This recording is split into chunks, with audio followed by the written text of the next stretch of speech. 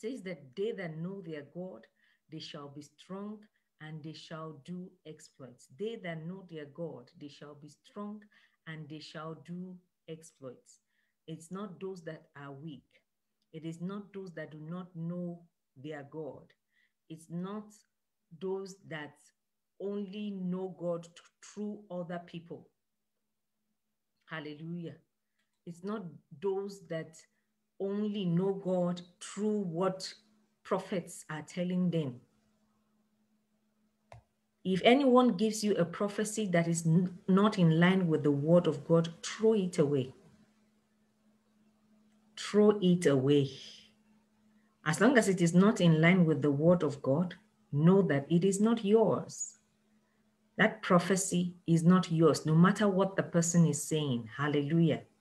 So we are discussing 10 truths,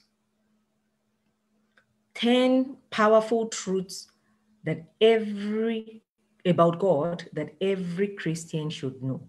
10 powerful truths about God that every Christian should know. The first thing is the fact that God is good. God is a good God. Our God is a good God.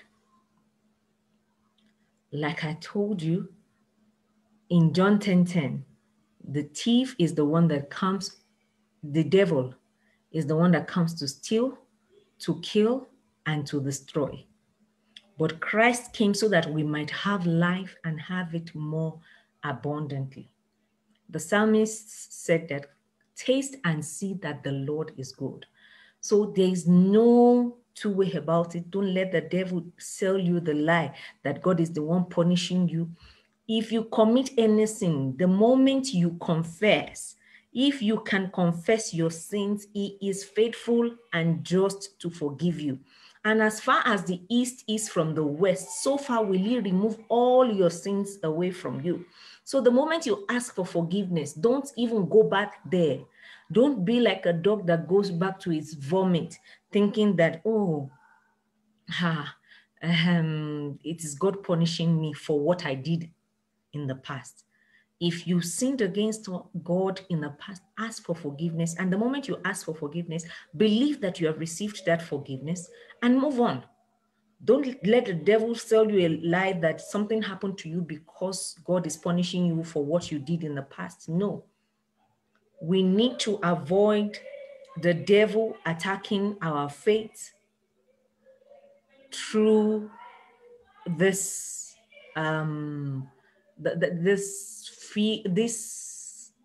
feeling of we are not good enough. We cannot go into the presence of God. God is a wicked God. He punishes. No. Can you imagine serving a God that is not good? Can you imagine serving a God that is selfish, that does evil, that is cruel, that is mean, that every time you do something wrong, all he does is punish you? I heard an analogy recently and it really resonated with me. The teacher was talking about the fact that if you have a child, I'm a parent as well. If you are a parent, you identify with me in this. If you have a child and you told your child every day, this is what you're supposed to do. This is the household chore that you're supposed to do. But this child refuses to do what you tell him to do. And you didn't know. And the child now went outside to play. While he was playing outside with his friends, someone hurt him and you just heard him screaming, I'm hurt, I'm hurt, I'm hurt. Will you say because that child has not done the chores or the things that you told him to do, will you leave that child to be punished by the devil or to be punished by someone else outside? Will you leave that child to be punished by someone else or to be hurt by someone else outside? That is the picture that some of us paint about God. God is a good God. He's not a mean God. He is not an evil God. Only good and perfect gifts come from him. God is a good God. God at his core, at his very being, is good. And every thought and action he thinks or does is also good. All of his plans are good, and he desires only good for us. In Jeremiah 29:11, it tells us that I know the thoughts that I have towards you. That is, even all what he's thinking about you are good things. He's not thinking evil, any evil about you at all. So know that fact, that the God we serve is good. Don't let anybody tell you otherwise. God is not selfish. God is not vindictive. God is not cruel. God does not punish. Some people would say, God is punishing me with this sickness. No. God is not a punisher. God is not a punisher. The psalmist even testifies to it that your rod and your staff, they comfort me. That is, even when you scold me, when you try to turn, you are just doing it to turn me in the right direction. They comfort me. So please, let that lie be debunked today, that God is a good God. He is not a God that punishes. Hallelujah. God is good. That's number one. And then number two, God exists in three persons. God exists in three persons. In the English word, in the dictionary, they have coined the word Trinity to represent the three persons of God. But it means that God is one, and at the same time, God is three separate persons who operate in perfect unity. The first person of the Trinity is God Almighty, the God that was spoken about in the beginning in Genesis. That is the God Almighty. He has several names. He has no beginning and he has no end. That is, he is eternal. He has all the wisdom, all the knowledge and understanding. And then the second person of the Godhead is Jesus Christ. Hallelujah. The second person is Jesus. His name is the Word. We have been told in John chapter 1, verse 1, that in the beginning was the Word. That is, in Genesis, in the beginning, when God was creating the world, that Jesus was the Word at that time. So in the beginning was the Word, and the Word was with God, and the Word was God. Hallelujah. So the three personages of God are still the same thing. So don't let anybody deceive you. Like you hear some doctrine saying that we believe in God the Father. Some people will say, no, we only believe in God the Son, Jesus Christ. And some will say, no, we don't believe in the Holy Spirit. No. God Almighty, Jesus Christ, and the third person, which is the Holy Spirit, the third member of the Trinity is the Holy Spirit. Jesus was the one who came into the world as a man in flesh, even though he was like God, he came as a man in flesh so that he might take away our sins. He died as a propitiation for our sins. That is what the Bible tells us. He died, he was crucified, he died, he was buried, and he rose again on the third day victoriously to ascend to heaven and live forever with the Father. So the third person of the Trinity is the Holy Spirit. And even Jesus told his disciples then that he needs to go so that he can send the Holy Spirit. So these are not myths. They are all this persona of Christ, of God, are represented in the Bible. God the Father, God the Son, that is Jesus Christ, and God the Holy Spirit, who is the comforter that Jesus promised us while he was here on earth before he was crucified, before he died. So please don't let anybody confuse you and say, we belong to God the Father. No, we don't believe in the Holy Spirit. The Spirit of God is one. God is one. The Trinity are one. It's just that the operation of each person differs. That is just the persons of God. Hallelujah. So the Holy Spirit is the comforter, the advocate, the encourager, the one who teaches us all things, the one who brings all things to our remembrance. Like when you are forgetting something, you just pray to God. Like recently, I was to travel with my husband and I was looking for my identity document. And I asked the Holy Spirit, I said, I know that I'm not careless with this thing. I was not careless. What exactly? And the Holy Spirit told me that if you can find a particular document that you used it with the last time, you will find your ID document, my identity document. And I was asking my husband, where is this particular document paper? Where is this particular paper? I know that if I find this paper, I will find my ID document. I searched everywhere. I couldn't find that thing until I found it in the car and my ID was right next to it. So God, the Holy Spirit teaches us all things, even the minute things of life. If we can learn to trust him and lean on him for wisdom, lean on him for help, he is a great helper that Jesus promised us. So we should not, he will not force himself on you. So know that the Holy Spirit is there for you. Hallelujah. Number 3 thing I want us to know about God, the number 3 truth is the fact that God forgives. I know I mentioned it earlier, but I want to emphasize it. Number 1 is that God is good. Number 2 is that God exists in 3 persons. You will hear so many things out there. We belong to God the Father. We belong to, no, all 3 of them are one. You cannot believe in God the Father and not believe in God the Son and the Holy Spirit. It's not right.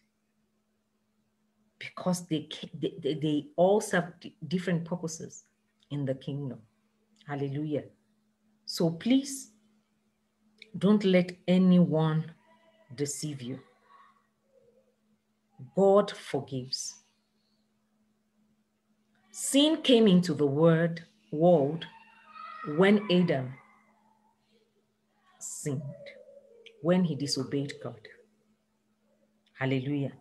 And sin created a barrier between God and us. In 1 John chapter 3, verse 5, we are told that Jesus came to take away our sins, and there is no sin in him. He was in all ways tempted as we are. So don't say that, this temptation is too great. No, Jesus was also tempted. He was hungry. I'm sure he was a very handsome man that was also like tempted around women. But the Bible tells us that yet without sin. Yet without sin. The sin barrier that came when Adam sinned was removed when Jesus died and was buried, and he rose again on the 3rd day. So that sin barrier was removed. Jesus already paid the price for your sin. None of us that is alive now was alive when Jesus died over 2,000 years ago. So he died for the sins of everybody that is alive right now. So nobody can be in a position to judge another person and say, this one is a sinner, they cannot make heaven. No, Jesus died for everybody. God forgives us all our sins because of Jesus's death on the cross and the fact that he rose again. He conquered death in victory. Hallelujah. Jesus conquered death in victory for us. Colossians 2 verses 13 to 14 says that God made us alive with Christ, for he forgave all our sins. All our sins were forgiven at the cross. He canceled the record of the charges against us and took it away by nailing it all to the cross. So don't go and pick. Jesus already nailed those sins to the cross. Don't go and pick it again. Don't let the devil sell you the lie that you are not forgiven. Don't fall into the trap of condemnation. There is a Romans tells us Romans chapter 8 that there is therefore now no condemnation for them that are in Christ Jesus.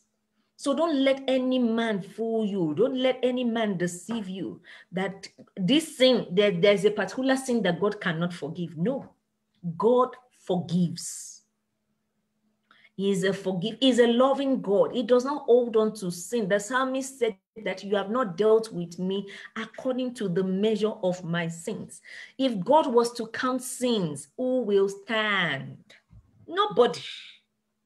No human being will stand. Even the little righteousness we claim to have, the Bible says, are like filthy rags before him. So no man by himself can become righteous. But righteousness, salvation is a gift from God. Receive it wholeheartedly. Forgiveness is a gift from God.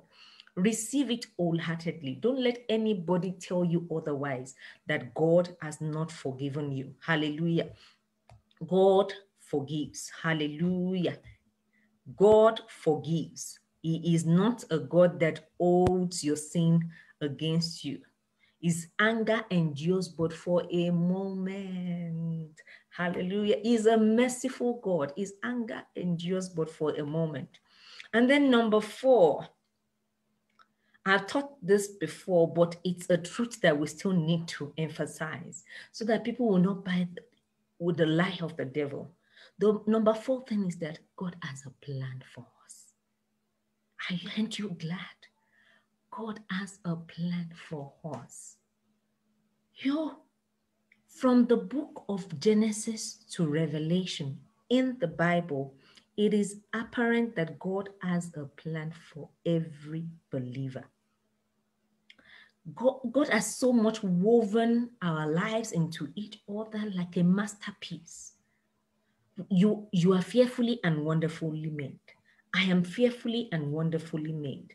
He calls me the apple of his eyes. He has a plan for me, a plan to give me a future and a hope. Thoughts of peace and not of evil. His thoughts towards me, his plan for me is for me to be like a tree planted by the rivers of water, that my leaves are evergreen. He's the God that in Psalm 23, is it verse 4 or 5, that preparest a table before me in the presence of my enemies. Thou anointed my head with oil and my cup runs over. This God is too much. I'm telling you. His plan for us is to prepare a table before us in the presence of our enemies, that they will just be looking at you, but they cannot do anything to you. There's an adage in my language that says that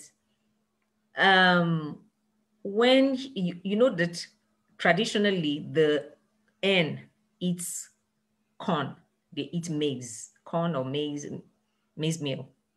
So if you put a corn inside a bottle and the bottle is covered, the hen will just be looking at that corn and cannot eat it.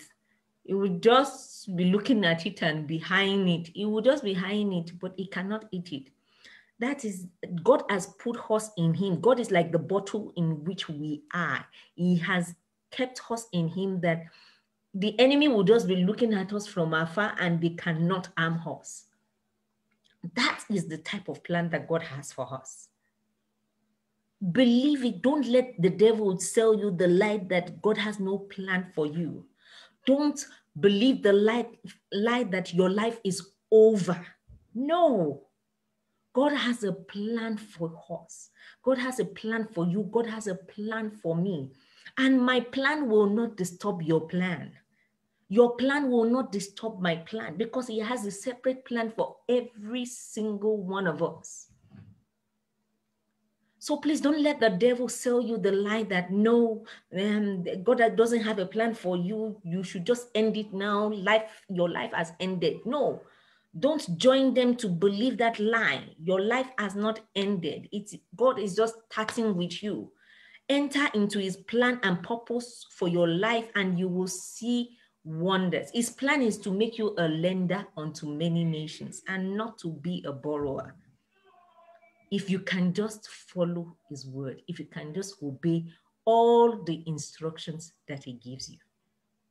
Number 5, which will be the last point that we are going to discuss today, is the fact that God speaks to us. Oh, hallelujah. The God we serve speaks to us. When we became born again, we invited God to be our Father. We invited Jesus Christ, the second person of God, to be our Lord and personal Savior. And we invited the Holy Spirit to dwell in our spirits. All three of them want to communicate with us. Learning to hear the voice of God takes time and practice. Just like a child who is learning to walk, when you have a baby, when a baby is still small, like the first few months of that baby's life, they are still growing. At a point, that baby will crawl. And then at a point, that baby will start trying to walk. But that baby cannot just stand one day and start walking. And they are walking all over the place. Baby steps, baby steps, baby steps. So learning to hear the voice of God is also like taking baby steps. It takes time and it takes practice.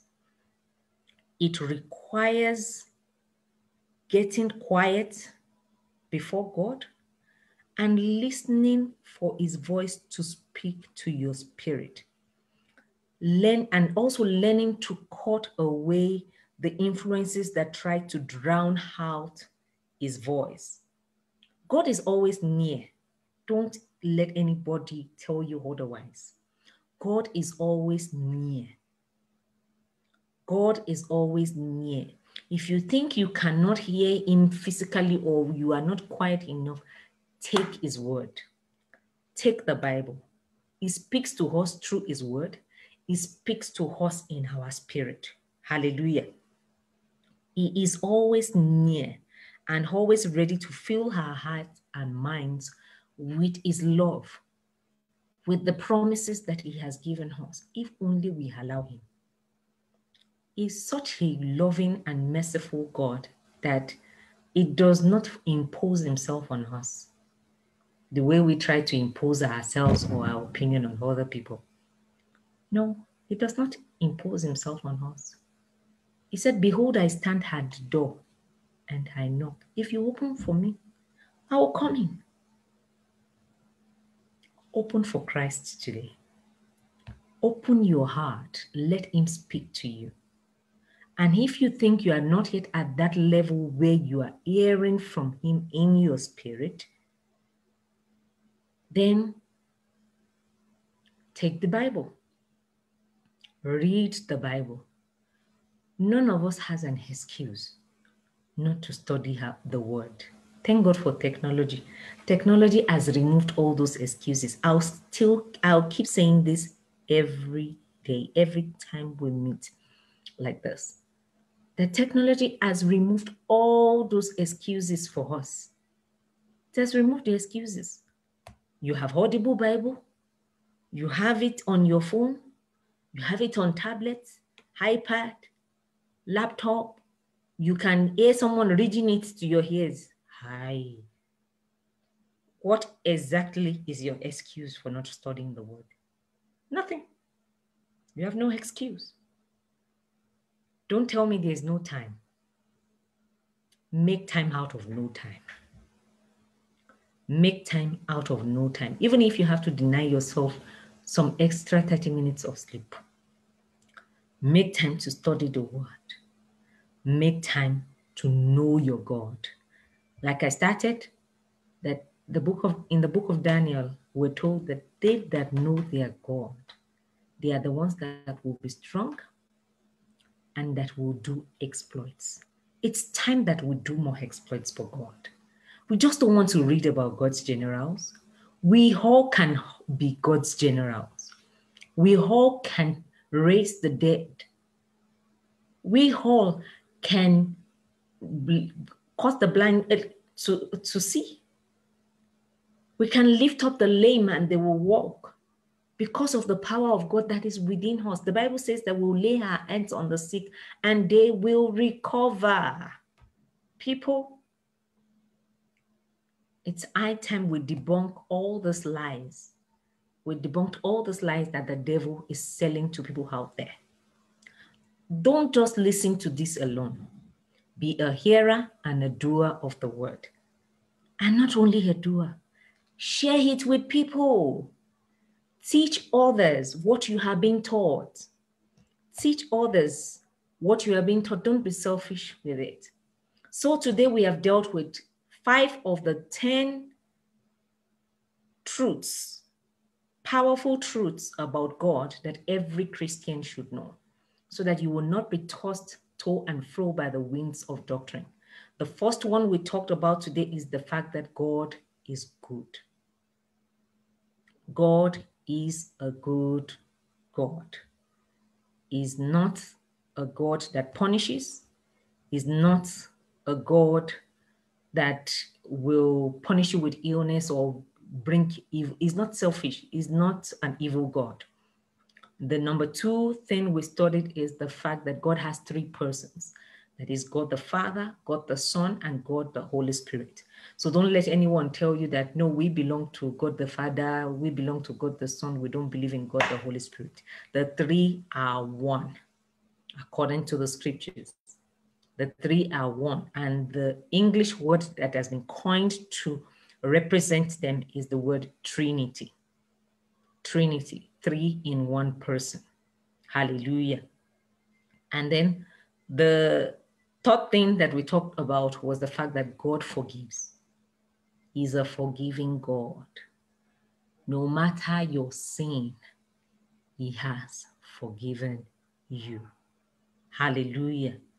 There's no sin that is greater. There's no sin that is smaller. Sin is sin, but glory be to God, he has forgiven us all our sins. The number 4 thing we talked about is the fact that God has a plan for us. God has a plan for us. God has a plan for you. God has a plan for me. Just go to him and ask him that plan for you. His plans for you are perfect. Walk in them and you will live a victorious life. And the 5th thing we talked about today is the fact that God speaks to us. God speaks to us. He is not far. He is always near to tell you things. He said, call unto me and I will show you great and mighty things which thou knowest not. So those are the 5 things we have learned today. We'll learn the remaining 5 next week, Wednesday. So till then, when you hear from me again, stay blessed, stay safe, and remember that Jesus is Lord. Bye.